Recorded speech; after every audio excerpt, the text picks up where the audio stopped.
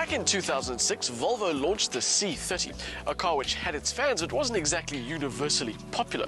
So, as sometimes needs to happen when a family member isn't well liked, Volvo have decided to kill it off and instead bring the world a brand new competitor in the compact premium segment to take on the likes of the BMW 1 Series, Audi's A3 and the soon-to-be launched Mercedes-Benz A-Class. This is the V40.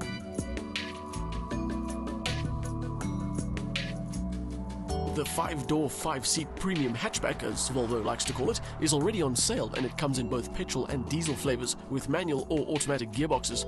We flew down to a very unpleasant George for a drive in the first Volvo produced under the reins of the company's new Chinese owners. And while that little fact might strike fear into the heart of any car lover, the V40 manages to impress almost immediately. Of course, you can't talk about Volvo for too long without mentioning safety, and Volvo will tell you that this is the safest and smartest car that they've ever built. It's got systems that we all know about, like city safety that'll bring a car to a stop under a certain speed to prevent a collision. It's got a lane departure system, it's got a blind spot warning system, but it's also got a radar and camera-based system that will not only recognize pedestrians, but will predict if they're going to step into the path of the car. And under a certain speed, it'll bring the car to a complete stop if they do. But if they don't, Volvo have designed a car with airbags for pedestrians. It works the same as any other airbag, except that it's outside the car. When it detects an impact, the rear of the bonnet is released and an airbag pops out, covering the bottom of the windscreen and the A-pillars. While I'm perplexed at Volvo making you pay for things that are essentially there to protect stupid people, I will say that there are a lot of other things in here that are absolutely worth it, like its ability to read and then display speed limit signs on the dashboard. The V40 is undoubtedly a good-looking machine. It's got the new Volvo face together with some cleverly packaged elements like the LEDs and the gloss plastic bits. Even the functional aerodynamic wheels look good. But it's let down to a certain extent by this side. Where its competition looks sporty and dynamic, the rear end of this car make it look like a small station wagon. From what I'm led to believe, that's a particular sore point with the designers, but there's no getting away from it. This car just doesn't have the youthful appeal of the others in this corner of the market. But then again, Volvo as a brand doesn't really have that appeal either.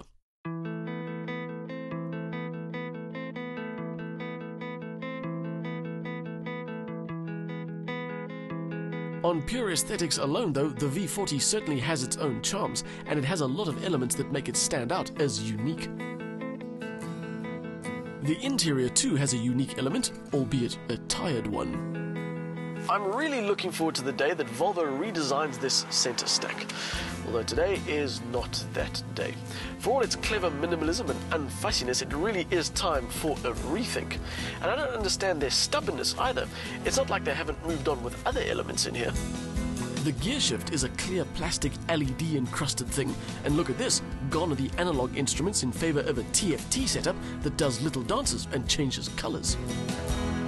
Much like the passé floating centre console, if you've stepped into any Volvo in the last 10 years, you'll know what to expect. The design may not be the freshest, but it's well put together and nicely finished.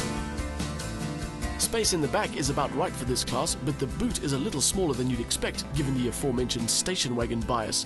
Its capacity is helped by a double-layer floor and the inclusion of a space-saver spare. Weather aside, it was turning out to be a good drive. The impression from the 2-litre 5-cylinder isn't so much that it's particularly strong, but that it's more effortless. And this car's only done 1,000 Ks. With 110 kilowatts and 350 Newton meters, it pushes the car along without any hassle at all. And it's helped in part by a great gearbox, which for a regular automatic is very quick and very responsive and very well sorted.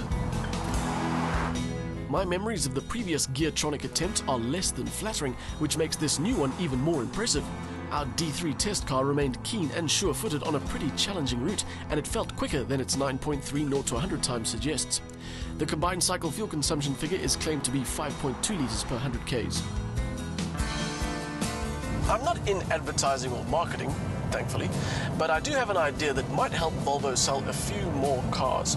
Instead of harping on about things that people already know they're famous for, like safety and being Swedish, they should now tell people they're building cars that are actually fun to drive.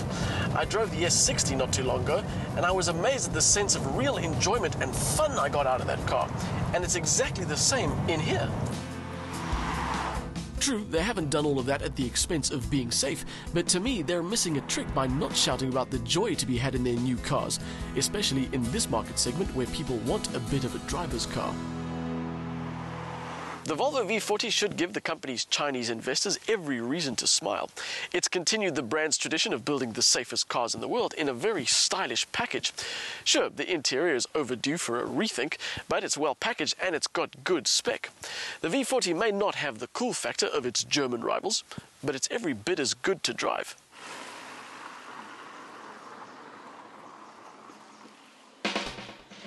A willing turbo diesel engine and nicely sorted chassis ensure brisk performance and a decent drive, while the Geartronic gearbox adds to the overall enjoyment.